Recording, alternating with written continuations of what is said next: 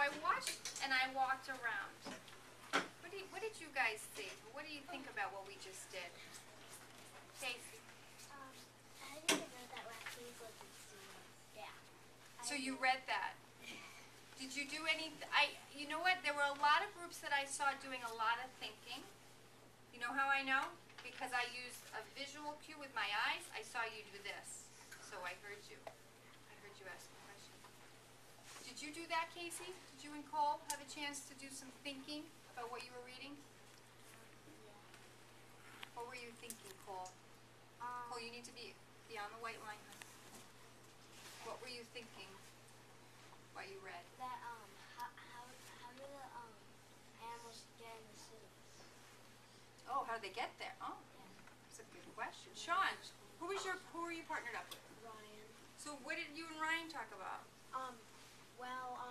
I was reading about and then it told us about somebody and then I was like, I wonder who he is, and then they told us he was a scientist. You know what? So you used one of my buzzwords, Sean. You used I'm wondering. I love that. I'm loving that. Emma.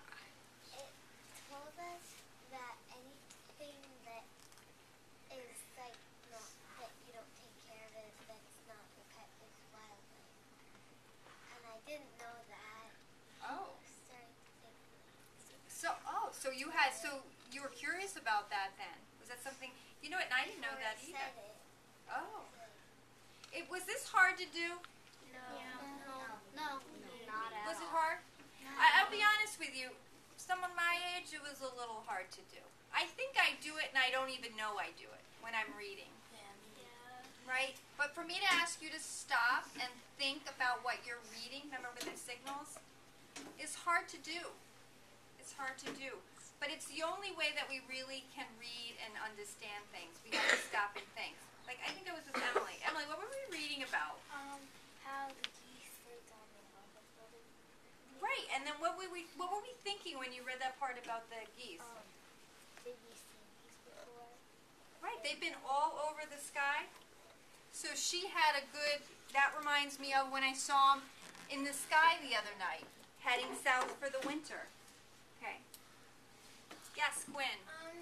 I was curious about how the raccoons didn't fall into the people's houses when they lived in the chimneys. So you used another one. I'm curious. Okay. Do you think we could practice this while we do other reading?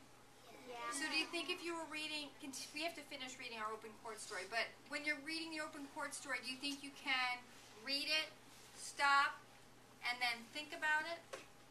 All right? Can you do that with books in your book box? I think we're going to practice a little more of this because I don't think it's something that happens overnight. I do think some of you are real thinkers when they do all their work in school, but I think it's hard to read and not be a fake reader. So don't be a fake reader. Because although I sounded good, I really didn't know what I was reading. And although Henry sounded really good reading Harry Potter, now we have to go back and read it again. Okay? All right. So we are going to stop